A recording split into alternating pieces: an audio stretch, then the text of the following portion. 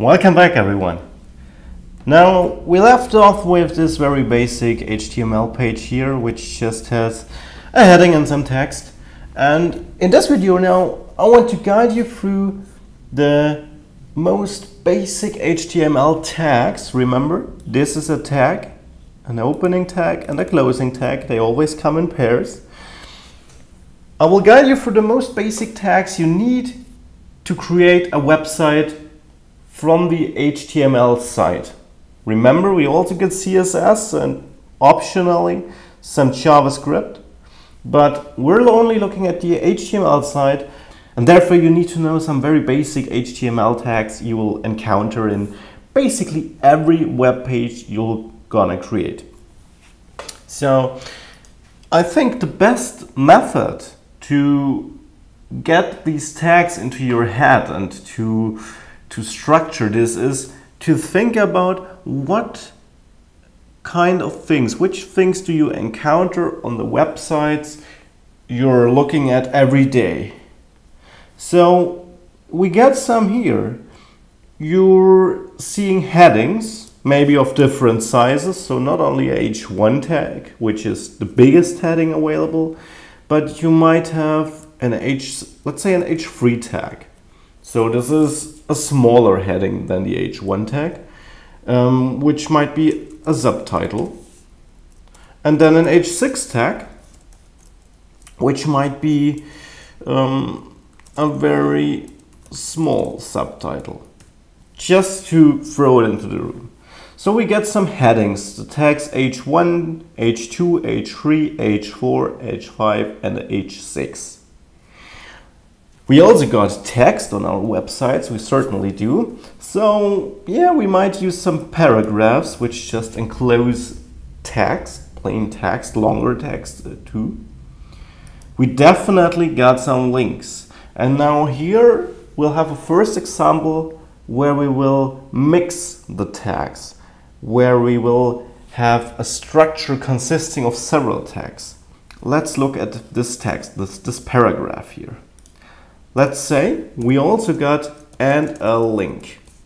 Save it and reload our page.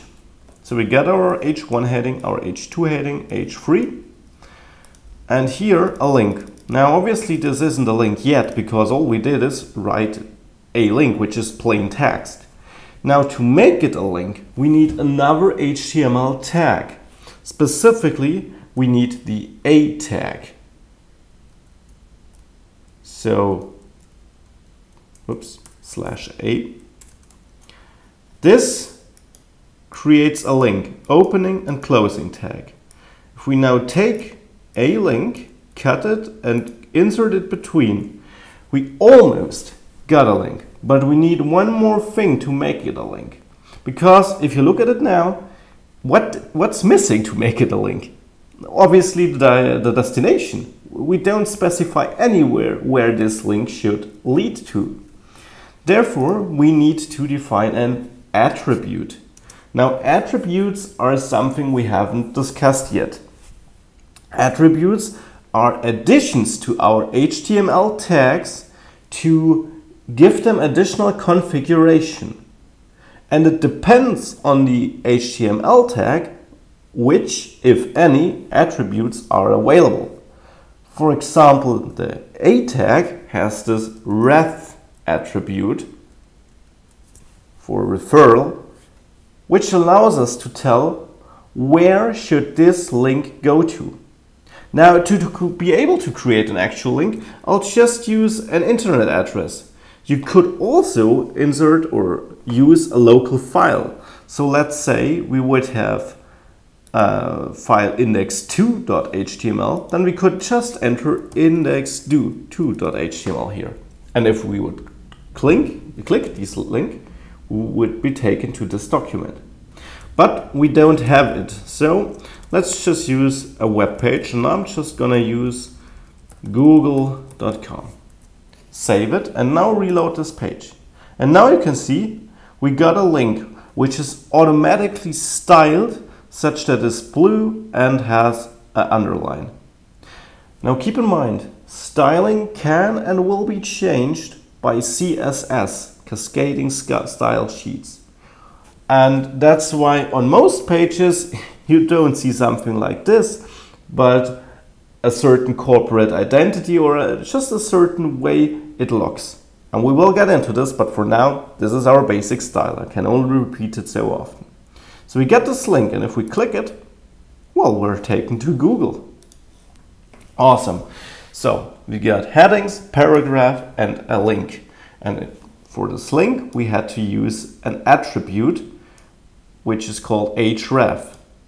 And attributes in HTML are either of this kind, like we have some attribute equals something between quotation marks, or standalone just attribute without anything behind it. These are the two possible ways attributes look like. And if you want to know which attributes are available, then really this is your reference here. So if we were to click on the A tag here, well, we can see the ref attribute here. And it is said here too, the most important attribute of the A element is the ref attribute. But all attributes can be found here. And as you can see, there are a lot more than just the href attribute, but to be honest, most of them you don't need, and I will focus on the most important attributes for now, as I'm only focusing on the most important tags too, and I don't want this to get too complicated. And as you can see, for example, here quite a lot of these attributes say not supported in HTML5. By the way, when we're looking at this is an important thing.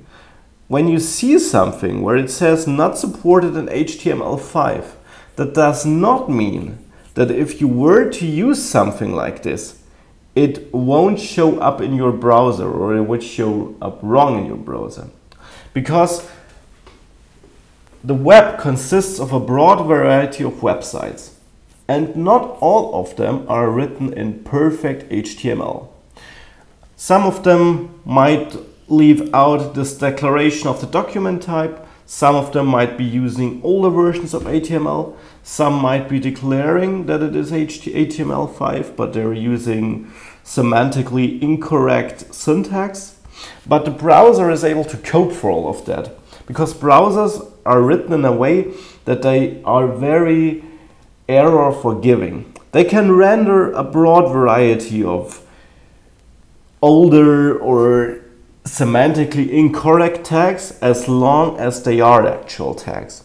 So if something has been an HTML tag in the past, chances are quite good you could use it today as well, even though it is not supported by HTML5, which basically just means you should not use it. But it does not mean you can't use it at all. But you have to live with the possibility that browsers will drop support and someday it will break your layout or your website. So you might ask, okay, well, what happens if I use some made up tag? Like if I say my own tag, right? I could write something like this, and as you saw, my IDE even auto-completed it for me. So save it and reload this page. What happens? Nothing. As you can see, it doesn't appear. It's not written out as text, and it's not changing anything. Because the browser sees that this looks like an HTML tag, but it doesn't know what to do with it. And that means it just leaves it out. If I have some text between it, text in my own tag, this text will still get rendered. The text, as you can see here, will not be left out. But instead only the tag doesn't have any effect. That is mostly to the reason that the web is currently developing in kind of the direction that you might be able, or you to some extent are able, to define your own tags and tell the browser how it should render these tags, but that is far too advanced for the moment. And as of now, the only thing you have to remember is if you write anything which doesn't exist between the tag, the smaller and bigger than sign, the browser doesn't do anything with it. It doesn't print it out as text, but it doesn't break anything.